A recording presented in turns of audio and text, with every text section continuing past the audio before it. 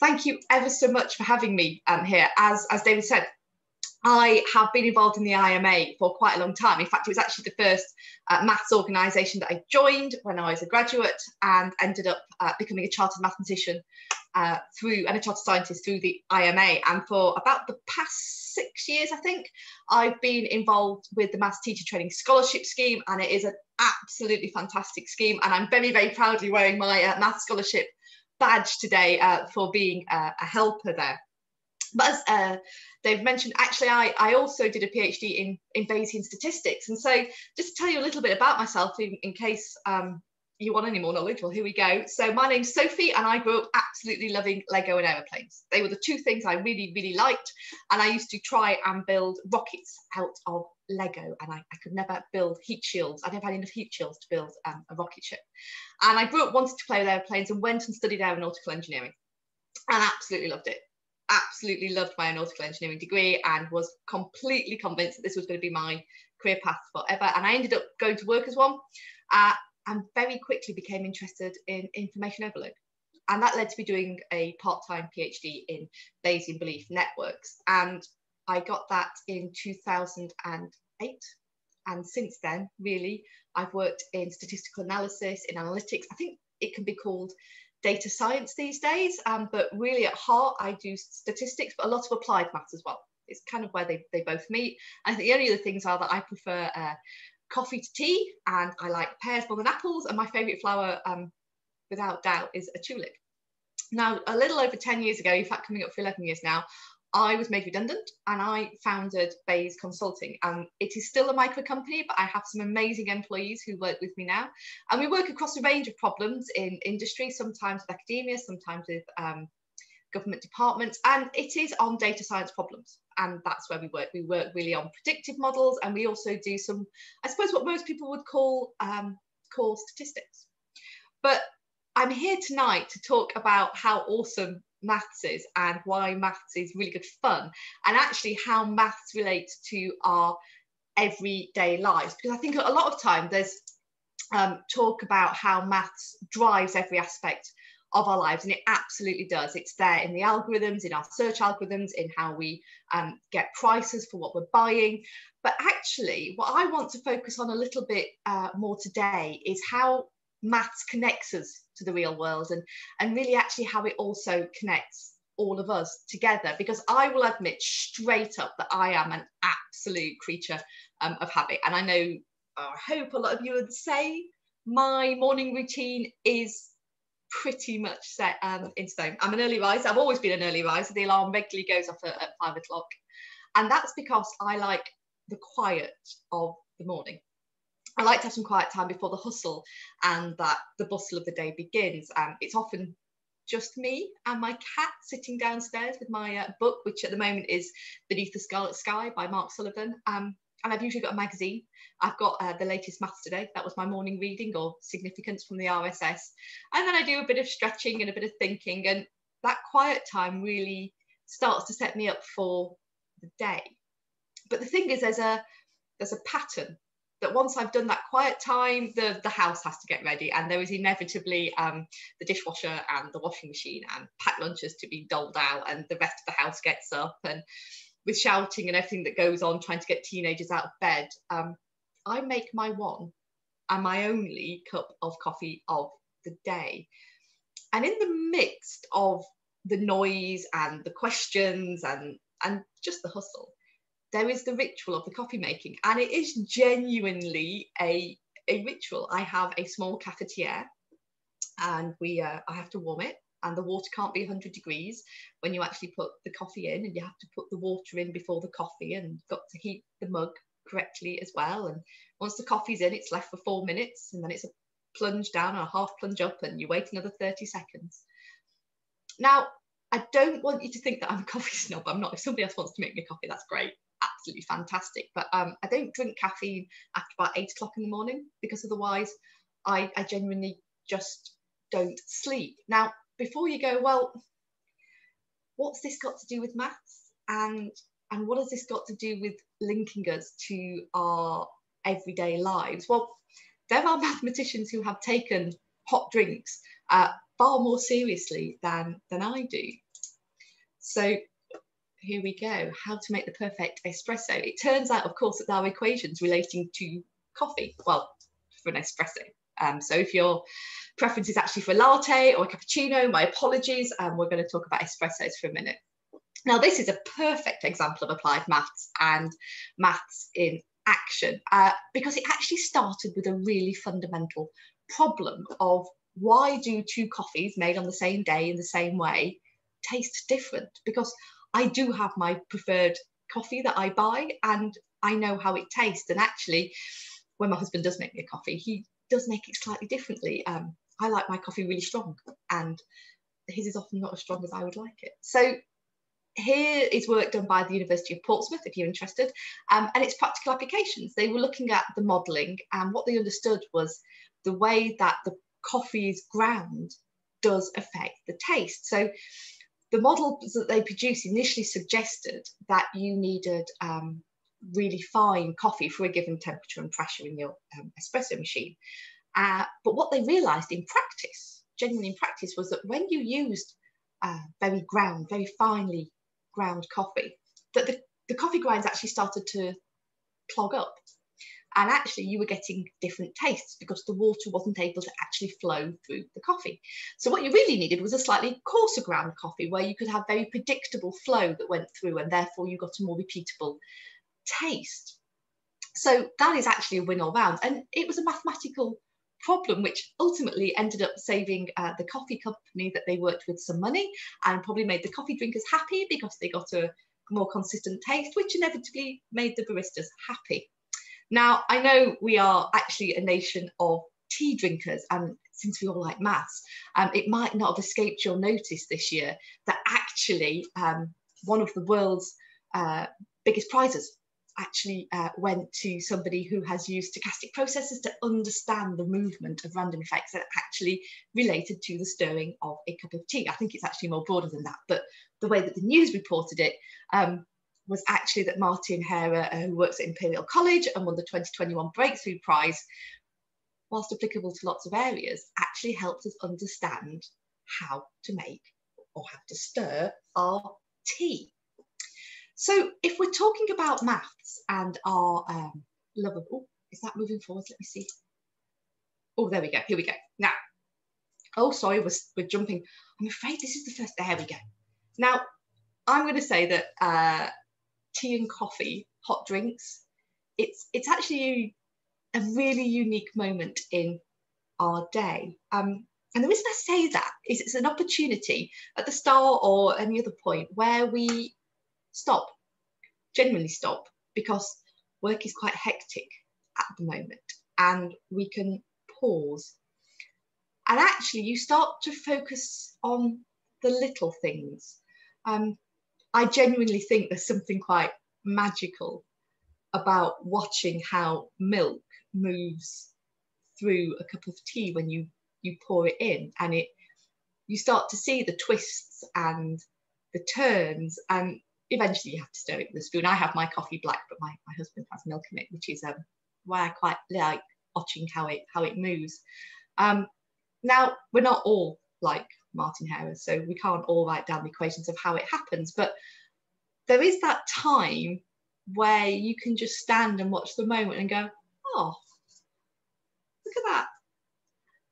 And another great moment I get, and I still get a complete kick out of this, is actually making vortices in cups of coffee. I learned to do this when I was doing my MSc in fluid mechanics. And if you get a spoon and a still cup of coffee, and particularly if you've got a cup of coffee that's sort of got the white on the top, that's actually just the bubbles from the coffee, not actually milk, and you scrape your spoon through with the curve of the spoon leading, you make some absolute beautiful vortices moving through your coffee cup. And I still do it, and my kids are now to the point where they know that I will do it. And I have had some of the most magical moments of my life sitting with people going, oh, look, have you seen these vortices? And these are vortices that you can see elsewhere. Now, it might be that I just love watching milk move through coffee and I like making vortices because I love fluid mechanics. And that was the thing that really kicked off my love of applied maths. But actually those vortices that you see in cups, they're applicable when you see clouds in the sky, and they relate to the design of aeroplanes and the designs of boats, and you can use them with fish. But the thing is, what this all started with is that moment in the day when you think, oh, I'm going to make a cup of tea, I'm going to make a cup of coffee, and you start to just pause. And I have, like many other people this year, and that maybe you're the same, I have really missed my coffee chats at work. Yeah, we've got Zoom set up and other platforms are available, and we're all talking and we're doing our best to stay in touch. But there's something about just those little chats that you have with people, particularly at conferences. So I've had some great virtual conferences this year, and it's been fantastic to be able to attend a lot more of the conference, because I can do it at home, and I can fit it around the school, and I can fit it around my life. But there's something about those people, those random events that you have when you meet people waiting for a coffee, that just start to spark ideas. Those little questions, those little fascinations that you sort of have that just sit in your head, and either go, oh, maybe I should have tried that approach to answering something, or becomes a niggle, a little niggle that you want to try and solve. And those niggles sort of start to turn into questions, and those questions sometimes just don't go away until you've really solved them, and they might be quite big questions that take a lot of time. But the thing that unites us all, I think, as a community of mathematicians, is that we do love puzzles. We absolutely love those questions, and when we can't solve a puzzle, it's immensely frustrating. And if you're going to go and do a PhD, you have this puzzle that lasts for years, and many of us get a PhD without a definite answer to the question that we set off to. And that all comes from stopping just for a moment and just thinking about the little things, and switching off, just ever so slightly switching off and thinking about something. Now, we're talking at the moment about how maths links our everyday life and links us together. And actually, we only really got to the first cup of coffee of the day, maybe to the second cup of coffee. But the thing is, flip back to the start of this year, and often my cup of coffee was on a rather packed commuter train in my travel mug, or it's in the car, as I used to be driving with my travel mug. Now my commute is a lot shorter. It isn't to the kitchen table, and it isn't to the dining room table. I actually have a she shed, which is where I'm talking to you today, which I built last year. So it's only a few seconds, probably about 10 seconds. It's longer if I go and look at my veg patch and go for a wander around the garden before I start work, which is quite nice. It was lovely today, and actually it was frosty and cold, and I really enjoyed my little walk just around my garden before I started. The thing about commuting is there are some wonderfully wicked maths problems when you start to talk about commuting, about working how long it is until you get onto the tube, or how long is your commute going to be, what's the most efficient way to get you to work, what's the quickest way to navigate through a crowded train station. And what I find interesting in this is that there is an awful lot of maths in the logistical planning of timetables, and actually some quite complex decision making on deciding about how you're going to get there. And through all of this, actually what really kicks in is your innate knowledge, particularly when your commute has become almost second nature, when you've done it for so long that you start to see patterns and you start to see trends. And so to give you an example here, right at the start of my career, quite a few years ago now, I commuted every day around the M25. And it got to the point where I knew pretty much within a couple of minutes as to when the variable speed limits would start kicking in and what those speed limits would be. And I would watch them decrease from 70 to 60 and so on, as I commuted round about 7 junctions of the M25.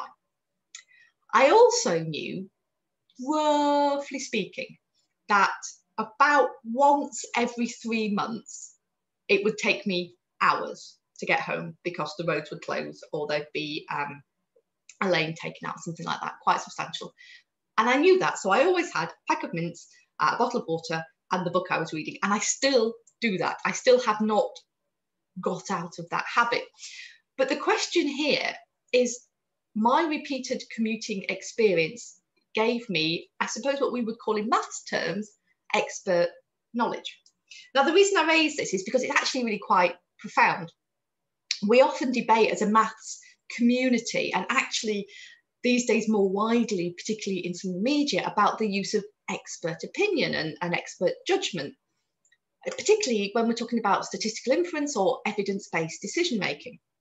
Now, regardless of whether you're an applied mathematician, a frequentist statistician, or even a Bayesian statistician, actually using subjective judgment, expert opinion, really just create quite a debate. I always love the fact that when you talk to non-mathematicians, they'll say, oh, you know, is it a really exciting field? Do people actually have debates? Oh, yes, we do. And I absolutely love the vibrancy of the maths community. And I really love some of the debates we have, particularly about expert judgments. And I think that's what brings us together and really links with the real world. Now, in case you're not aware, when we start talking about Bayesian statistics and certainly frequentist statistics, to me, this is like talking about rugby.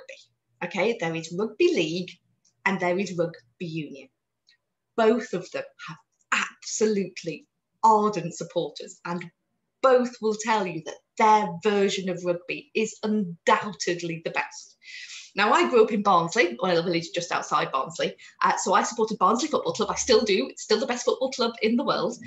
And we all supported as a family the Leeds Rhinos. So I grew up watching rugby league, and this was the code I understood and I knew. And then I went to university. But I went to university in Bath, and Bath didn't play rugby league, they played rugby union. And to this day, I never know if my dad was more surprised that in my first term at university, I managed to make the first rugby team, or that I was playing rugby union. I'm never sure what he was more surprised about. But regardless of whether you're talking about frequentist statistics or Bayesian statistics, we still use expert judgment. And in Bayesian statistics, one of the things that often comes back to Bayesian statistics, which I love because to me, it's intuitive. I think Bayesian statistics to me just represents how we think naturally. I just get my head about how it sort of works more naturally to me than I ever did about frequentist statistics, which is what, like many people, I was introduced to at the start. So when we do Bayesian statistics, a lot of the time, or quite a lot of the time, we might use expert judgment to come up with some subjective priors. And that's often when the frequentist statisticians think that the data should be used, and only the data, and the data should speak for itself. But that covers up some of the subjective experts and the subjective knowledge that we inevitably used in frequentist statistics about choosing what test statistic to use, because you're drawing on what you know. I think the use of expert judgment is a lot to me like uncertainty. It is there in all the maths that we do. It links us to what we're doing in the real world, particularly when we're talking about applied maths. So instead of maybe having these heated debates about who's using it correctly, perhaps we should start to move those debates on a little bit more and start to talk about, well, how often are we actually using our subjective knowledge? How often are we using something that to us now has just become second nature? But for those people who are starting out, it might not be. And when we're starting to work on some of these really big and really complicated problems, maybe it's time to be upfront about just how much that expert judgment could potentially be leading to unproducible results or misleading results or inadvertently entering in bias. Because I think deep down we're all doing it and we're all working in maths for society. So why don't we start to have those conversations a little bit more? The three things I've mentioned so far that link maths to our everyday lives, I think can be summarised in a few key points. There is, oh, is that working? Here we go, sorry. There's slowing down. Really just slowing down and taking the time to talk, because maths is rarely a solo endeavour, and actually linking things to our lives and sparking ideas off takes time to look at those little things. It takes time to look at how the milk moves in the coffee. It takes time to chat to people and see what they're working on and see if you can help them or they can help you. It's also about finding a puzzle, just finding something that sparks that information in your head that goes, oh, we need to look at this further. How are we going to make it? And then, well, spotting a pattern.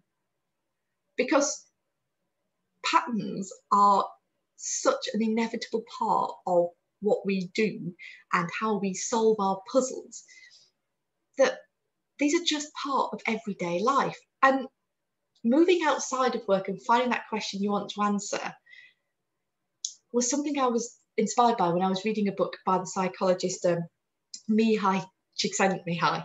I think that's how you pronounce his name. I've done my best. And if you're not read it, it's called Flow. He's a psychologist, and I really heartily recommend it because it covers some of the topics that we sort of almost take for granted when you realise how much you love maths. It takes work that's enjoyable. It is. Maths is enjoyable and it's rewarding. And I think when we start to talk about how maths connects us really to our everyday lives, it actually, doing maths is when time sort of gets suspended. You just get completely immersed in what you're doing and how you're solving that puzzle, and you bring all your skills and your knowledge to bear. Now, I will admit that I am incredibly lucky because I love my job.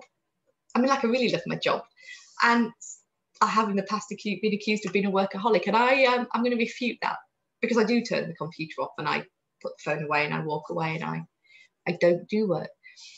But the thing is, I do love learning about maths, and I love working in maths. It isn't effortless, which, by the way, is another definition of flow. It's certainly not effortless all of the time. But I do get a huge joy out of focusing on one thing, of turning off all the distractions and just putting the skills I have to bear on solving problems. Now, most of the time I don't get the answer straight away. In fact, very rarely do I get the answer straight away. And that is, that's okay. That's okay, because it's just an opportunity to learn. It's just an opportunity to find a new math skill that I don't possess yet and carry on. And to me, that's how maths starts to mirror our everyday life, because there's no manual for life, apparently. We end up finding our path and making our own way. And I think one of the things that we often maybe, oh, is that moving? Oh, there we go. Okay, oh no, it's jumped again. I'm really sorry. One of the things about doing our work, and one of the things about looking at how this links to our everyday lives, is that we're really quite good at spotting a pattern. And it's sort of just sometimes within us. And it might be that we set these everyday patterns in our lives, from getting up and getting out of the house, or how we choose to start our working day when we switch our computers on. And the truth is, at the moment, that it's actually never really been easier to, in many ways, get an answer out. There are so many tools that we have to our availability to put data sources in, and you click a button and out pops a result. And before you go, not where I work, honestly, you should see the data, you should see what I've got to work with, I'm just going to remember that there was a time when I was a little bit younger at university when you would have to get up before dawn to go and get your time on the Magic Cray computers. You would diligently wait your turn.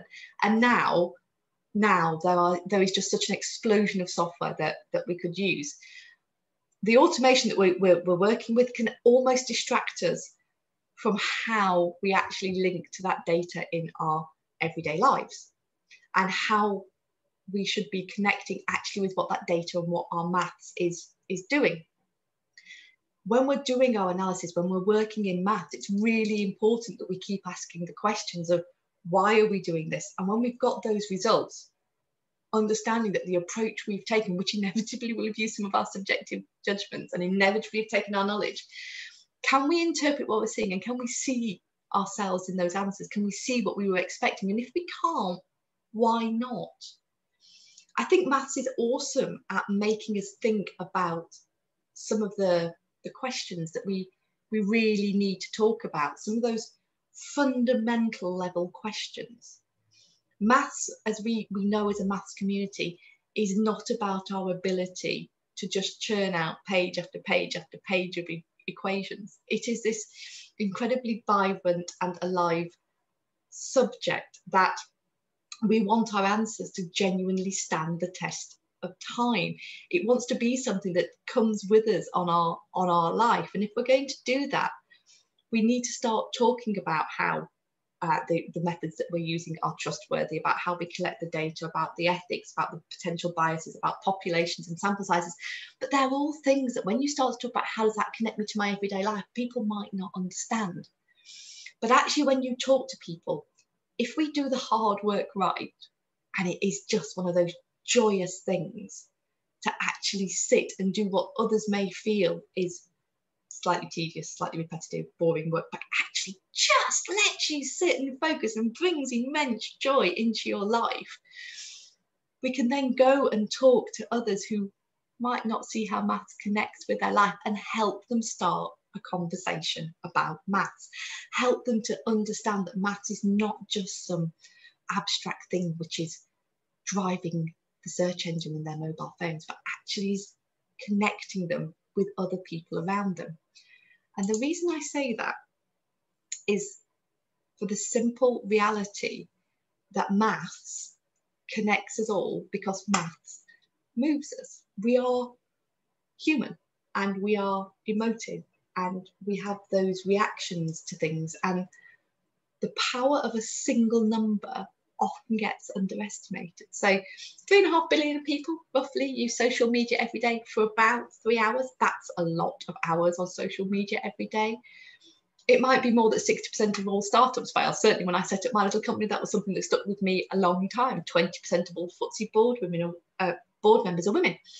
These are the types of numbers that actually get people talking. These are the types of numbers that people go, So if we're talking about connecting through our day and our work about how maths links everybody together, actually getting people to start those conversations comes from numbers. It's those types of conversations that get communities to start to change.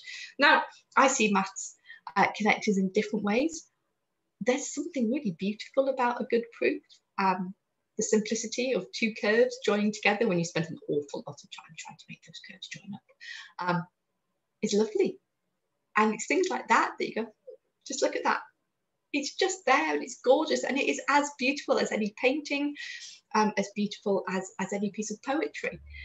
And I think if we remember that we're human and that maths is just that integral part of us, then we can start to connect communities together. I think the other thing we ought to really, really pay attention to is the fact that maths helps us solve some of the trickiest problems that we are facing, and solving those problems is going to need multidisciplinary teams. Maths is a fundamental life skill, and if you're wondering what the quote is on the screen, it's actually from the current government's manifesto for the last election. Creative skills aren't just in the arts. Creative skills are this part of maths. It's not just numeracy. Maths is so much more.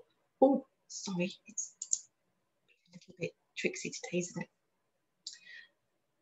When we're talking about how we as a community work with maths and how maths links to our everyday lives, I think we have to get better at expressing the creativity and the skills we have as mathematicians that aren't just about writing out an equation, about those skills that we develop to answer some of the questions when we start to think outside of the box. But also, we're all connected by the fact that we have to use and interpret numbers and statistics. So when you see the world around us, if we've got the skills to understand what the statistic means, if we've got the skills to make those decisions and informed decisions, that's great. But many around us don't. We have to get better at helping people understand uncertainty. It's important. It's there in absolutely everything we do. There is a story that we start to see behind everything in the media, in our social media. There is a puzzle and there was a data set that created somebody to do work that put out a number. So how do we help people start to have those conversations?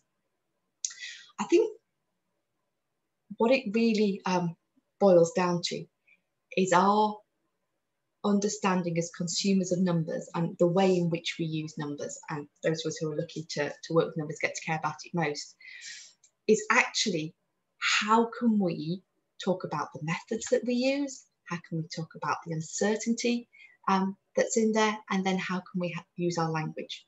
Because what links us to society, what links maths into our everyday life, is our ability to communicate these things.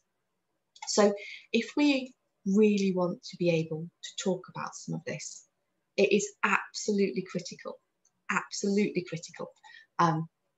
that we get this correct. Now today, the RSS, I think it was today, it might be the Royal Statistical Society, actually released their examples of statistics in journalism and the winners about that. And they are absolutely fantastic examples of how maths in everyday communities are used.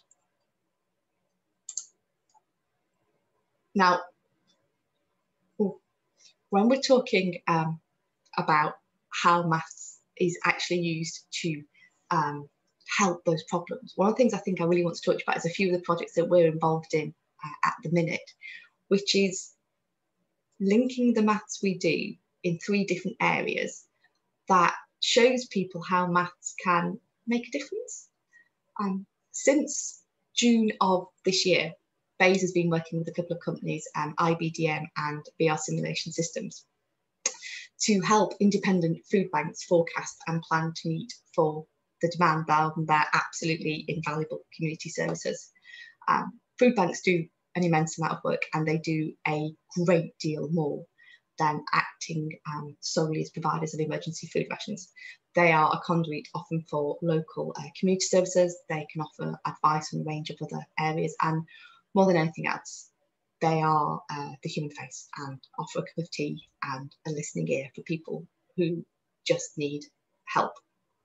So what we've been doing is using a range of data science and forecasting techniques to understand how the changes in the local community might mean that there is a change for the need in the services of the food bank. What we're doing is providing the food banks with a series of predictions for them to help them plan and understand about what is likely to be happening. And it will help them focus more on actually understanding about what type of food they're going to need, how much they're going to need, and then who is likely to come and need their help. We were really lucky to be able to do this project thanks to an Innovate UK grant, and it has been incredibly rewarding. It's been really challenging. I certainly wouldn't say it's one of the easiest projects we've ever taken on, but actually when you start to talk about how maths links us to a community and to every day, it has been really fantastic, and we've thoroughly enjoyed it, and we're incredibly thankful to all the food banks who worked with us. The project is running definitely till the end of November, and hopefully further onwards after that.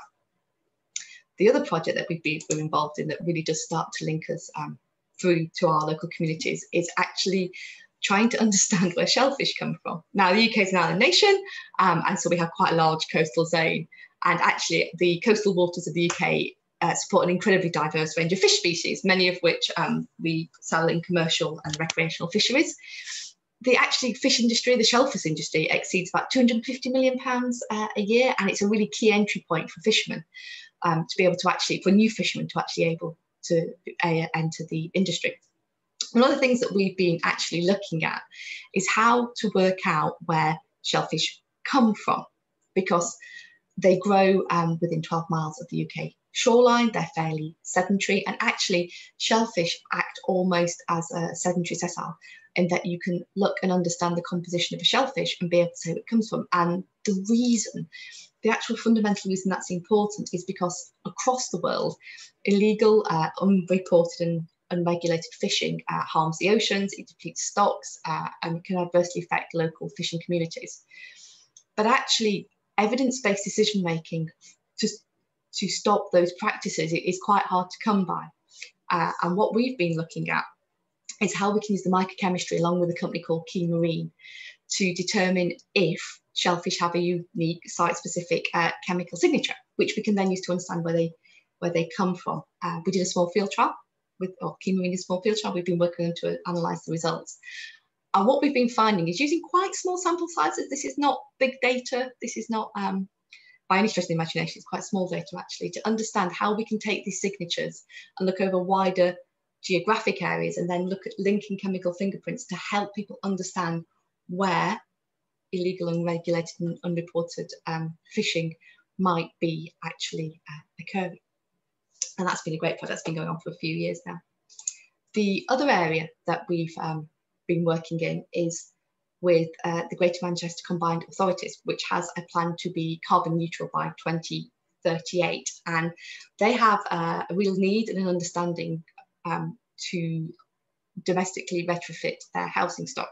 And what was needed for that was a baseline and energy modelling. So we're working with two companies. We're working with Powerty Project, AD Research, and the Energy Systems Catapult to actually understand and predict what are the hazards that are likely to be being seen in a home. So what we're doing is looking at a statistical model, and it predicts the Home Health and Safety Rating System, HHSRS, which has hazards such as cold or damp, mold, excess heating, that type of information.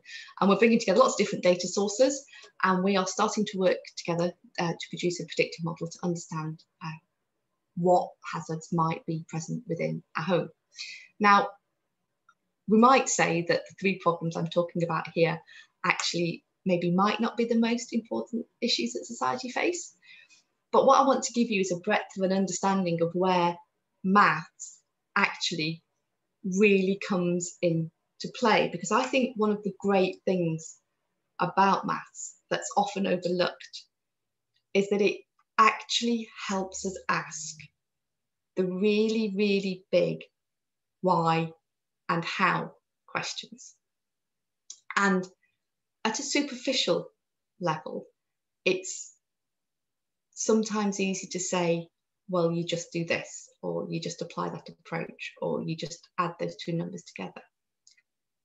But a mathematician's ability to think differently and to think almost abstractly and to pause in the day is actually when we start to really, really ask those big how and why questions.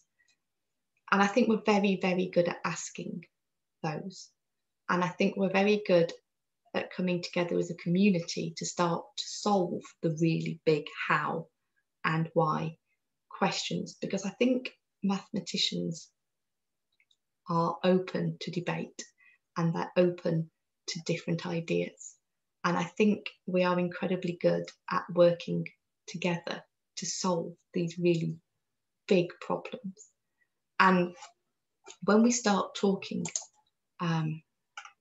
about how we're going to come full circle, about how maths connects us with the real world, the simplistic answer is that maths is hidden everywhere. It's in the technology, it's in the algorithms, it's in the adverts we see, and all of those things I mentioned earlier. But maths, I think, deep down, requires us to dream. I really do think that from those tiny, tiny ideas that develop into those niggles, to the questions, to the puzzles, the multidiscipline teams that I have the absolute delight of working with give me some of the best chats and some of the most amazing friendships, that I've developed. And they've come from those cups of coffee as we all work towards a single aim. Being part of the maths community is without doubt the most amazing thing. And I am forever thankful for the amazing support I get from everybody. And I always try to repay everybody who helps me. And I will happily talk about maths till I'm blue in the face. I think some of the biggest how and why questions that we look at in maths are sometimes disparaged because they might not immediately have a really clear application.